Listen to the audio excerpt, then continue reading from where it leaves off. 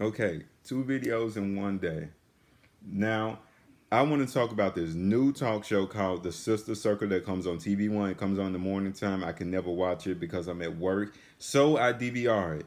The reason I even watched this show in the first place is because of Selena Johnson and Funky Dineva. And when I saw that they were going to be, I'm like, okay, let me see what this is about. Um, so I started watching the show, and I only know those two. I don't know the other women.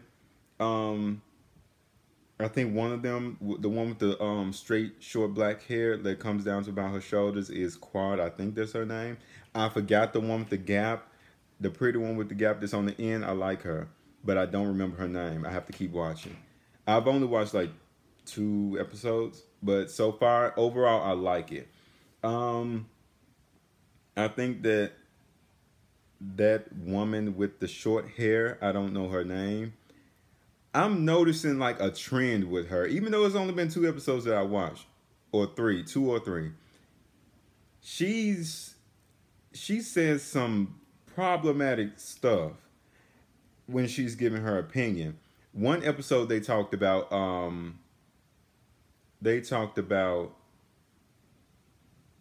what was it? I'm trying to remember. They talked the names. They talked about naming their children certain names so that they can get a leg up in the world. Because we all know when some people see black names on application, whatever type of application it is, employment or school, they immediately toss it out. So um, she said that she named her children, with that in mind, she named her children Carter and Bailey. Both of her children are girls. She named them Carter and Bailey. And she was the way she was saying it was like she was so proud. She was like, "Oh, Carter, oh, Bailey." I'm like, "That's not cute. That's not cute. You named your children, you gave your children a name based on what other people would think. You didn't give your children names based on who they were." Like, and I like how Funky Dineva said that we can't, further that agenda that black names are, if somebody has a black name, that means that they are unprofessional, and that's not it at all. Some people can't hide their names. I heard one of the co-hosts say that um, they would use their middle name or something, but yeah, we cannot further that agenda that black names are unprofessional. And just because you give somebody a white name does not mean that they're going to be any more professional. And also, I don't see why she was so happy to name her children Carter and Bailey, as if there are white people around here naming their children DeMarcus and Devontae. Ain't no white people doing that. So why are you giving your children names of other from other people's races? Why are you doing that?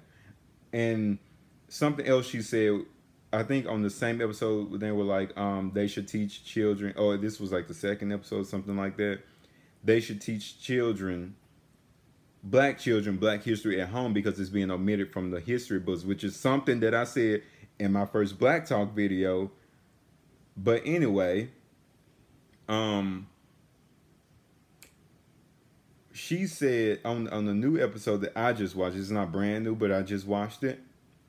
She said that 8-year-olds are taking the knee at a football game in protest to stand with Colin Kaepernick. And then in the same breath, she's like, "Oh, I don't really know if they understand what they're doing." Like, no, no, no. How you gonna say that we need to teach black kids about black history, but when they try to stand with their people, you want to like say, "Oh, you're too young, you don't know nothing about that." That's problematic. It seems like, I'm like, is this gonna be an ongoing cooning thing that she's doing? Is this gonna be every episode? But as far as her, like, I pretty much like everybody else on the cast. I like that they include Quentin on a lot of the topics, and because he's very intellectual and he's funny. Um, I like Selena Johnson. I like the one on the end with the gap. I think she's so beautiful. And Quad. Um, I like her too. I like her personality and everything. And I think that this show is gonna go. I think it's gonna do well. I just wish it would come on like a time where I can watch it. But I just keep DVR recording it because I like it.